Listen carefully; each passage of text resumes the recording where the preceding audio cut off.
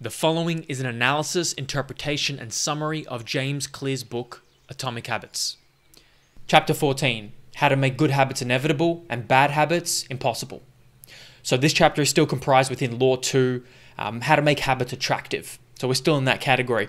And now this is a really, really powerful chapter here because we talk about commitment devices, pre-commitment and implementation intentions, and how they can dramatically increase the adherence we can for a new task or a new habit. Like I use this a lot in my coaching. It's very practical, and we'll talk about some different research and science behind its efficacy. But last chapter, if you missed it, we talked about like if you procrastinate and you haven't seen chapter 13, go back, go listen, watch chapter 13 on podcast, YouTube, on how we can implement strategies using this 2-minute rule to break through the procrastination of, I just can't start new habits. I'm really struggling. Like if you're that type of person, like who starts and stops, go watch that. Now, chapter 14. Create a commitment device. What is this pre-commitment implementation intention? Okay. What it is, it's a choice you make in the present that locks in a better behavior for the future. It is the act of locking in your future actions when your mind is in the right place rather than letting your desires and cravings take you in the moment. It enables you to take advantage of your good intentions before you fall victim to temptation. You can reduce overeating by asking the waiter to split half of your meal into a takeaway container and you eat the other half at the restaurant. Because a lot of people like me, like I'm at a phase right now where I can eat a lot. You know, I'm in a caloric surplus. I got certain physical, mental goals that I'm working on that require me to eat an abundance of food, and I can abstain, but I can consume a lot. Like if I see it, like I have to exert willpower to not consume it. So you can use these strategies like, hey, if it's out of sight, it's out of mind. And that way I can make a pre-commitment to myself like, okay, cool. I know I'm in an environment, you might enter an environment that is going to be triggering for certain cravings and cue you in certain ways that are unfavorable. So you can make a pre-commitment to manage that, just like the restaurant. Like, for example, if you know you spend a lot of money when you go out, whatever, go out anywhere, like a shopping center, a pub, like a bar, a restaurant. You leave your cards at home and you only take the cash that you can afford to budget. And this is a brilliant one I just like thought of on the spot here. It's like, okay, that's all you have. You only have 100 chips, $100. You can't overspend if you don't have any more money. You don't have any more currency to expend. Or you could just leave your wallet at home entirely if you know you're the type of person to get triggered by unnecessary spending. The key is to change the task such that it requires more work to get out of the good habit than get started on the bad habit. So another example is like, all right, what if you buy a pack of something, paying ahead of time? Like maybe you want to start yoga. All right, you could go one at a time, or you could buy a 10-pack, a 20-pack of something. All right? You want to drink, like a lot of people buy bottled water. Like particularly in America. When I lived there, I was like, holy shit, a lot of people buy bottled water. Your tap water is just horrendous, apparently. Like Melbourne, Australia, it's like very common to drink out of the tap. Like it's like people's, all right, whatever. It's like it's clean enough where you don't really taste it.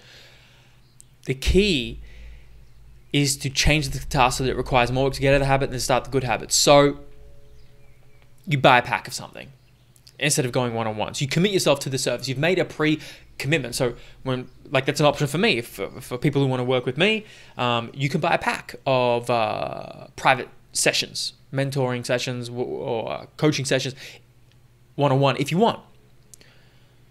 And that it's financially advantageous for people, but it also enables people to like make this, you make a financial commitment through that exchange, and that ties into the psychology of like, okay, 10 yoga classes, 20 a pack of bottled water. That's what I was going to say. Like, you want to replace drinking maybe soda with something else. Like a replacement might be like a carbonated, calorically free drink. All right, so you replace it with that. But you buy a pack of it instead of just one. So you have constant cues to keep maintaining that behavior. We often think that we should give people more options and let them choose what they want to do. But if we are trying to incentivize behavior and make it more likely for people to follow through, pre-commitment strategies that utilize limited options to make decisions is a great method to increase adherence. Practically, this means you could offer less services and goods as options to reduce decision fatigue and overwhelm. Re-listen to that one. Backspace a little bit, because that's super practical. Like if you're in sales or marketing, look, most people are. If you're a human on this planet, like you're selling yourself in some way or another, whether it's you want to impress a girl or a guy, whether you're trying to sell a service or a good in a retail shop or on an e-commerce store, in business. Like most people are interacting with selling services or goods, right? Or yourself. So when you walk into a supermarket and you're walking down the aisles and you haven't made a pre-committed intention to what you're going to buy, you are in that bitch for all day. You are in there forever. And you almost always walk out with things that you don't need or you didn't say you wanted because you did not make a pre-committed plan. Here is my list.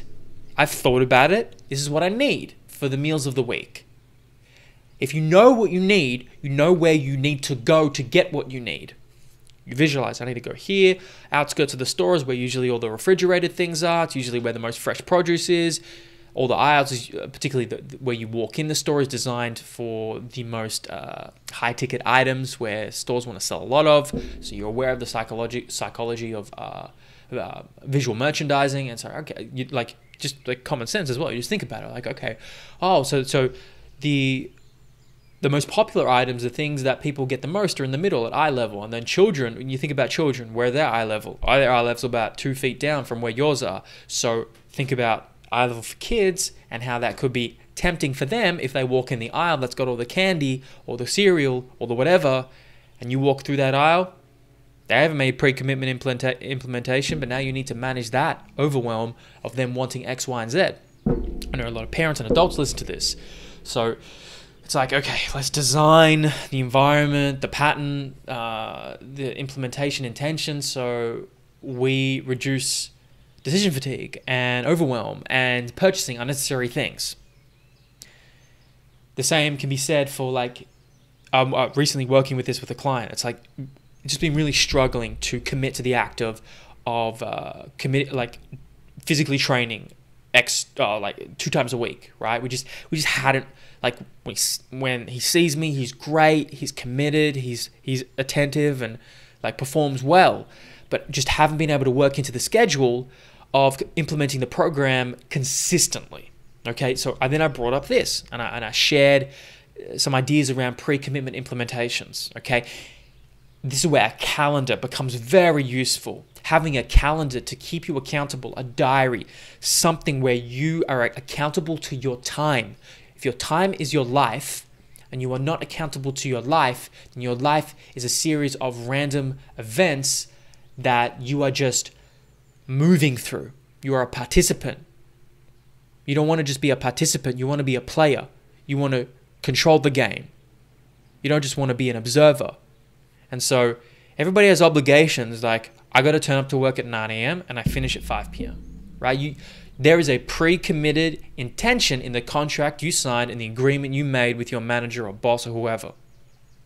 Okay? We all do commitment implementation intentions. We all do them. You just got to do them for the habits that you want to actually commit to. For example, if you need to exercise 2 times a week for 60 minutes, well then, very simple. You look at that calendar. You don't have a calendar, you get a calendar. You start a Google Calendar. You set up you sit down for 15 minutes and you set it up and you just put in all your block. You have a look at your schedule and you see all the blocks of time. And once you do that once, you can set up recurring events and you're set up. And if everything's hitting you with notifications, you're cued for the good behavior. If you just You set up that system once, and then it serves you tremendously throughout the future. But if that's not going to work with him, you know where I'm going? I'm going like last week, what we talked about in that chapter, in the last video, chapter 13. All right, we got to scale this back. This program is too long.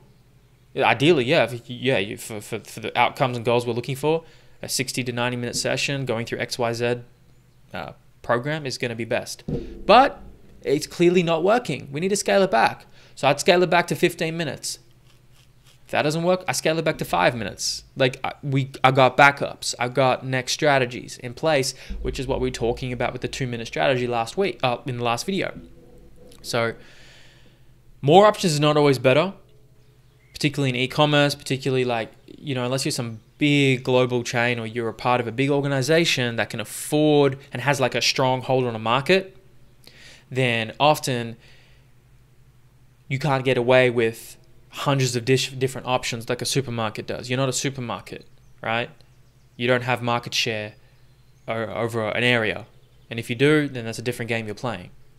But something to be considerate of is not overwhelming yourself with a whole host of different options in your environment. And if you make that pre-committed intention, you are much more likely to perform the task than if you say, I'm going to read tomorrow. Really? When? What time? What location? After doing what? If you do not define those things, then the habit is unlikely to begin and maintain. You do not need to do that continually, but you need to most likely do it. It will be very helpful for you to do it to begin with. So, let's talk about a study. Implementation intentions. In 2001, researchers in Great Britain began working with 248 people to build better exercise habits over the course of 2 weeks. Subjects were divided into 3 groups. First group was the control group. They did nothing. This is what you compare to. They were simply asked to track how often they exercised. The second group was the motivation group. They were asked not only to track their workouts, but read some material on the benefits of exercise. Researchers also explained to the group how exercise could reduce the risk of coronary heart disease and improve their health. They have information education. Surely that's motivational, right? Finally, there was a third group. These subjects received the same presentation as the second group. So they had equal levels of motivation based off the education. However, they were asked to formulate a plan for when and where they would exercise over the following week. Specifically, each member of the third group completed the following sentence. During the next week, I will partake in at least 20 minutes of vigorous exercise on day, time, place. During the next week, I will partake in 20 minutes of vigorous exercise on Monday at 3 p.m. in my local gym on the way from work. What happened? Hopefully, and I'm going to put this on the screen. I don't usually put visuals on the screen for these ones, but I will. In the first and second group, first group, control group. These are the people who just exercise when they want to. So 38% of people in the first group exercise at least once per week.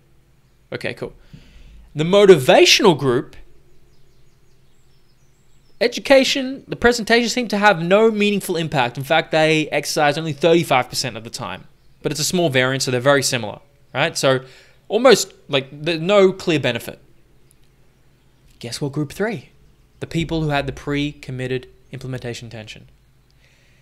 Simply by writing down the plan that said exactly when and where they intended to exercise, the participants in group 3 were much more likely to follow through, and 91% of people exercised at least once per week. That is a 2 to 3-fold increase from mid-30s to 91% adherence to exercising once a week. And for those 9% that didn't, all right, I'd scale it back. All right. You're not going to exercise for 30 minutes. You're going to exercise for 15, 5 minutes, 2 minutes. But let's just use this as a general guide to point us in the direction that pre-implementation intentions are effective. So the format, and James Clear, if I remember, I'll put the link in the description if I remember, but you should really buy the book. Link's below if you want to buy it. It's an affiliate link, by the way. I make I make 1 cent if you buy it. Big bucks. If he has in his book and he has in the resources associated with the audiobook that here it is. So you can write it down on a piece of paper on your phone. When situation X arises, I will perform response Y. I will meditate 1 minute at 7 a.m. in my kitchen after making morning coffee. So you kind of tie it in when you habit stack. It's going to be much more likely that you do it if you habit stack too. I will study Spanish for 20 minutes at 6 p.m. in my bedroom. I will exercise for 1 hour at 5 p.m. in my local gym before I get home, because if I get home, I'm a lazy ass. I will make my partner a cup of tea at 8 a.m. in the kitchen after I make my own, or after I make my smoothie, whatever. So that, oh man, like, I can't emphasize enough how important a pre-implementation intention is. And this is where the calendar's built in, because my calendar is my constant pre-implementation intentions.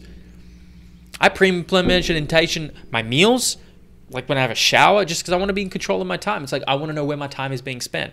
I want to know where my life's going.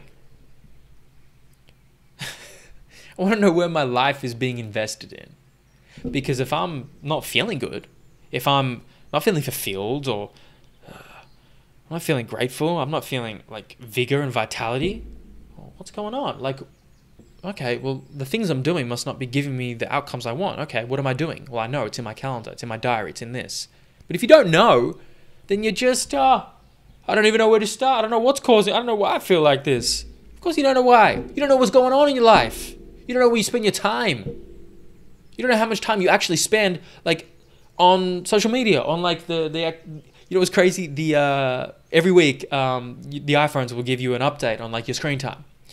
And consecutively, it's hilarious to me, because I think mine does not reflect a normal person's, because, yeah, it might be 3, 4, 5 hours, whatever. But I look at it and it's like, okay, it's Evernote, it's Google Sheets, it's MyFitnessPal, it's Google Drive, right? It's like the social media is like at the bottom, and it's like very abnormal compared to the norm, because I've tried to control my environment.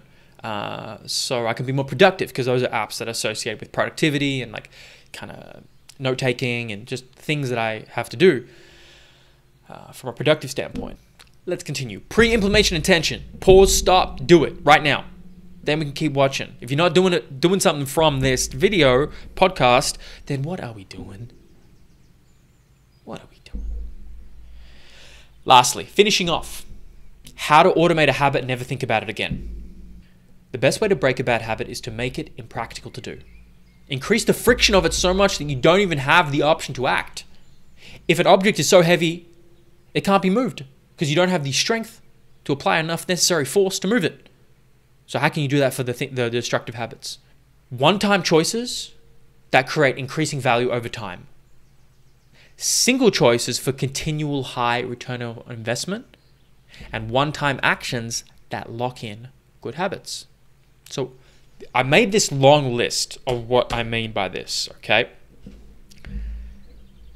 How do we automate these habits? How do we automate habits and never have to think about them again? How do we make one-time choices that increase in value over time? Like single choices for continual high return of investment. Okay, let's brainstorm. Like, what could dramatically kind of transform your health, your life, your productivity, your financial situation, your well-being, blah, blah, blah, by one-time choice? Okay, let's go. You can get a water filter, right? You can get a water filter, because tap water, I was talking about it, I think, in this video or the last one, generally is going to be much lower quality and have all types of various chemicals that could be endocrine disrupting or just destructive to your health. Let's not even go too far into it. That's the strength of SARD. Get a water filter, clean water. Who doesn't love clean water? Cool. All right, I want to control my food intake. Well, you could discard and put away your big plates, and you could use smaller plates to reduce. You can only put so much food on a small bowl or a small plate. So if you want to consume less, use smaller plates. If you want to consume more, use larger plates. You could get blackout curtains, an eye mask, install blue blocking apps and red globes in lamps in every room, or light strips that control and then do a variety of light colors to improve your sleep. These are all one-time purchases that you can make that can dramatically improve your sleep. Eye mask, blackout curtains, blue blocking apps, blue blocking glasses. What else? And this is like a list that I think like, all right, let's all like hold ourselves accountable and audit our own lives. Like, let's keep going. Like, these are all going to be helpful. You get plants, garden plants, to clean the air in your home and provide decor and improve your well-being. In fact, I've seen research that people who are in hospitals, recovering in hospitals, I can't remember the condition they had, if they had a window that looked outside, onto trees and nature, they were able to recover faster. There was multiple days that they had on improving their hospital stay, okay, which is so profound because it's like there's something really powerful about nature and at least seeing green in your environment. In fact, that's what I need to do in this room. We've done it downstairs. I need to do it in this room. I see no green. But I do have them on my curtains up. That's another thing. Like, first thing you do in the morning, you could have like, if you're Iron Man, you can have the automatic shutters that open up in the morning. Yeah, cool. Iron in that tax bracket. Yeah, that's probably not even that expensive at this point in the 21st century. But you get something like that. You could just cue yourself to open those blinds straight away. You have something like sunlight. Bam, straight away. Next one. Turn off all notifications in your phone. At minimum, turn off all the social media app notifications. That's a one-time habit that will dramatically reduce your neuroticism, reduce your anxiety, improve your productivity. Like, we could go, that's another video on how that could help. You get a dog or a cat or a pet or a fish. That's continual, like, value over time for one's life. That, for a lot of people, is extremely valuable. You can buy a standing desk.